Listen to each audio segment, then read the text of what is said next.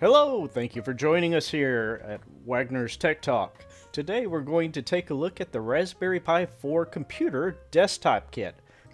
We'll take a look at all the components that come with the kit, we'll set it up. There are a few issues that I ran into that we will overcome in this video, so you can determine whether or not this is right for you. So with that, let's get started.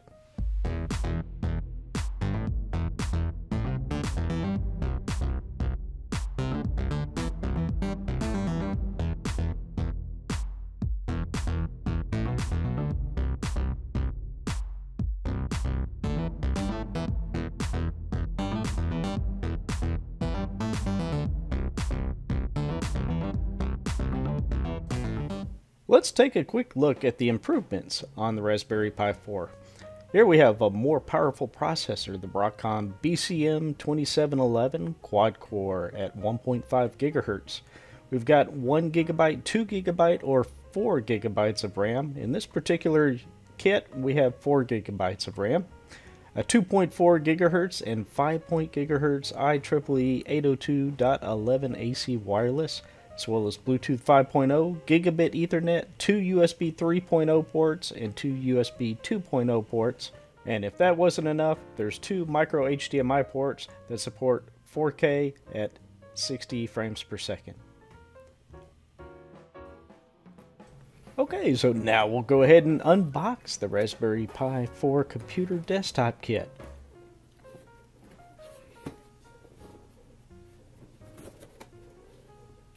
Ah, look at that. There it is. Very nice packaging. The Raspberry Pi 4 desktop kit. Let's see what the contents include. A Raspberry Pi 4 Model B with 4 gigs of RAM, a USB keyboard and hub, a USB mouse and SD card, a USB-C power supply, micro HDMI cables, a case, and a book. Let's check it out.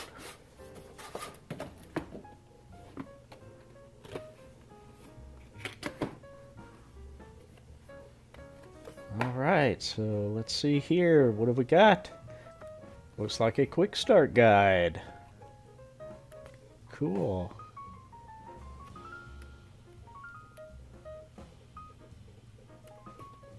Alright, we'll set that to the side and keep looking. What have we got here? Looks like a USB-C power supply. The official Raspberry Pi mouse.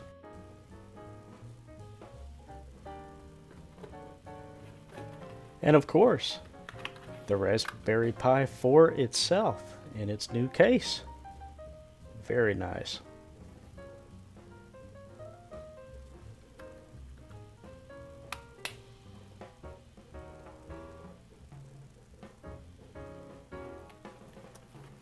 Alright, we'll take a look and see what's under here.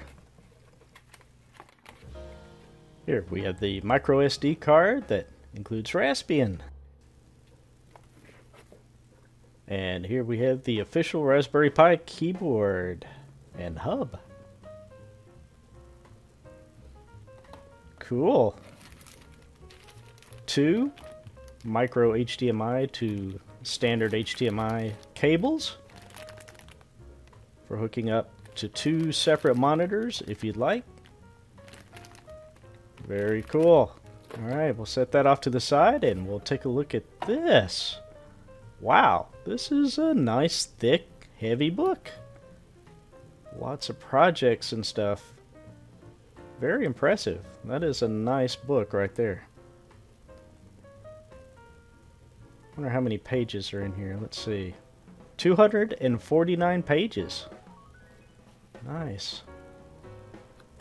Definitely want to read this. I like it. Alright. So now let's go back and take a look at the keyboard. Go ahead and open it up here.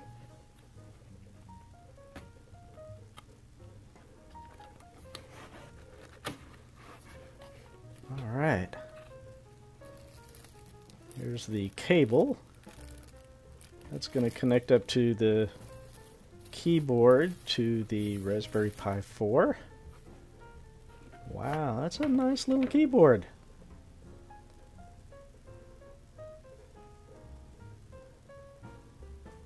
I'm impressed. It doesn't feel cheap. Raspberry Pi keyboard. It's got 3 USB 2.0 ports here on the back. Micro USB.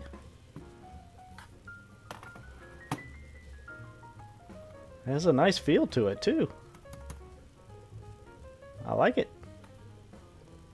Alright, we'll move on to the USB-C power supply.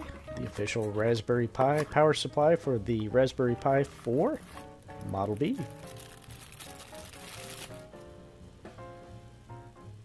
And notice here it's a USB-C connector. I like that. I like that they're including USB-C. There's our microSD.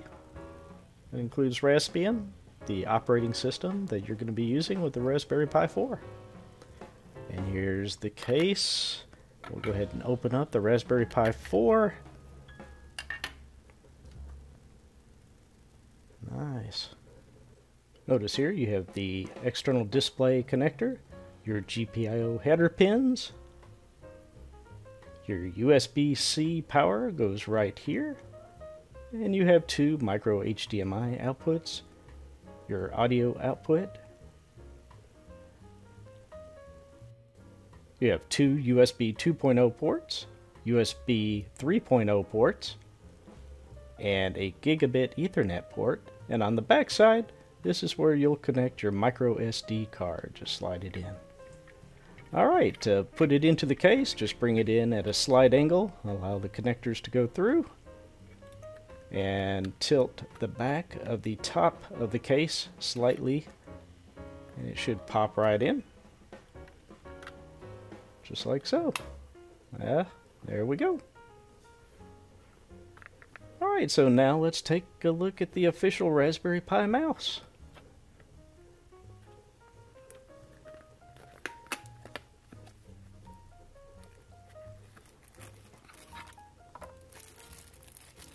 So it's a nice optical mouse with a scroll wheel.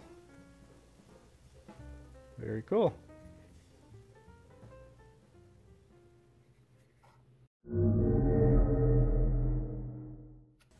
Okay, so let's move on to the setup. First, we're going to take the micro SD card out of the sleeve, and we'll place it into the micro SD slot on the Raspberry Pi 4. Now we'll set the keyboard down here, and we'll get the keyboard cable. We'll plug the micro USB connector into the keyboard. And we'll be sure to plug the other end into the USB 2.0 ports. Not the blue ones, but the other two. Now we have USB 2. Alright, we'll go ahead and plug in the mouse into the keyboard, or the hub at the back of the keyboard. Now we'll plug the micro HDMI cable in. Notice this end goes into your TV or monitor. And right here, we'll go ahead and plug it in. Now all we're missing is the power. So we'll go ahead and connect the power. Right here into the USB-C connector. Plug it into the outlet. Oh, before we do that, I almost forgot this. I almost didn't see it. These are the little rubber feet for the back of the case. So we'll go ahead and pop these on real quick. And we are done. Now we can plug that cable in and turn this thing on and check it out.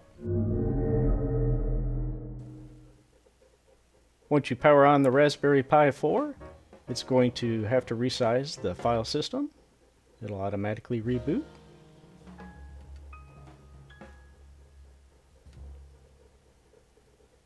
And then we can enter Raspbian We'll go ahead and set the time zone here. I'm in the central time zone, so I'll go with Chicago. Use US keyboard, use English language, click next. So we just go through this wizard.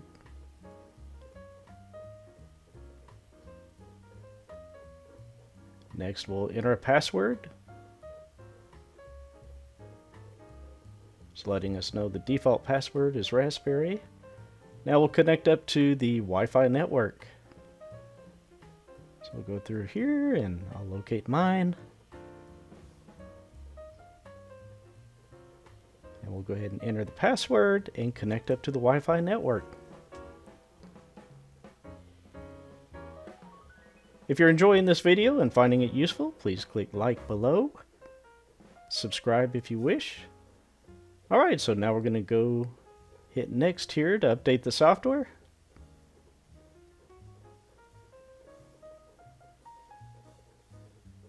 And uh-oh, looks like we have an issue.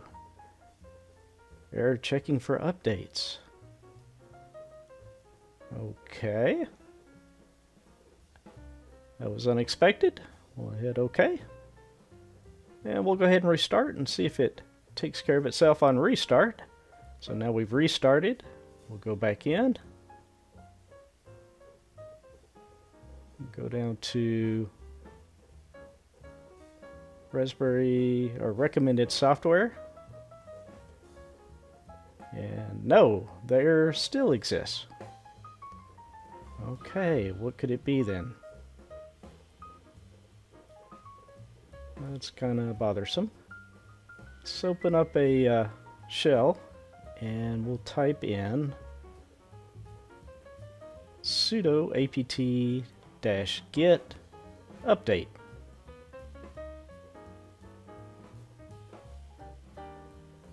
It's Raspbian Buster in release. And looky here. Alright, we'll do a sudo apt-get upgrade. I'll let that run. I'm going to speed forward through this. It says the desktop has been updated. We'll click OK.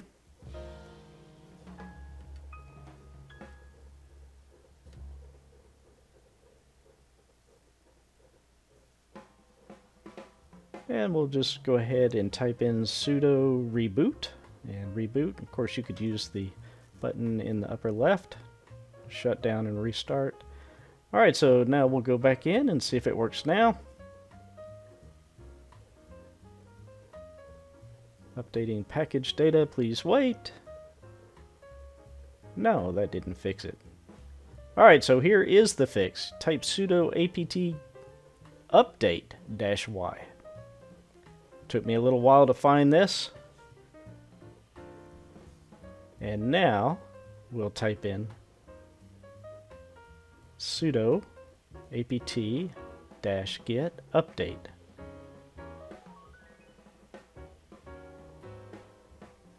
Alright, looks like everything's good.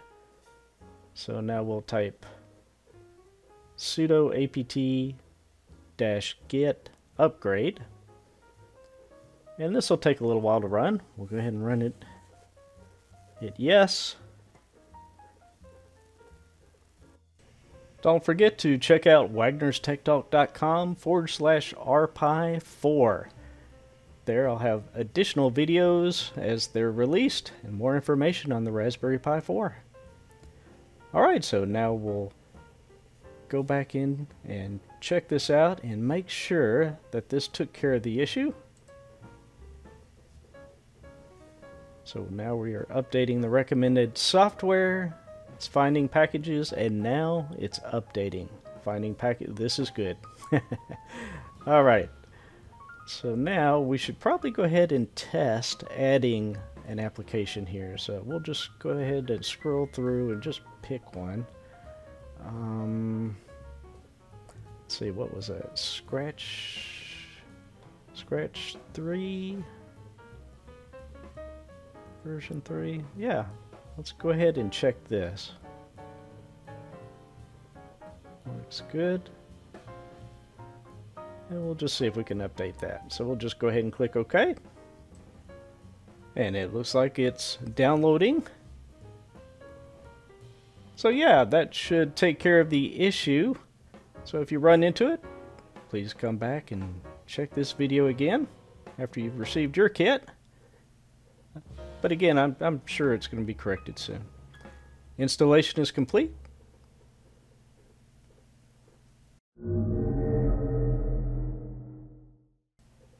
Alright, so let's play around with a few applications here just to make sure things are running well. We'll go ahead and launch the Chromium web browser.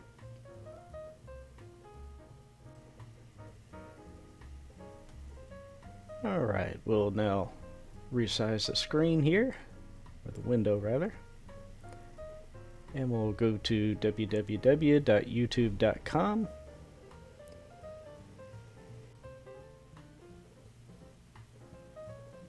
And we'll type in, well, let's see, what is this? Okay, we'll just close out of this window. And we'll type in Wagner's Tech Talk. And I'm going to play a video here from my channel, just very briefly, just to show you something. Okay, so the video looks pretty good, but do you notice anything unusual? If you look up in the upper right hand corner, you'll notice something.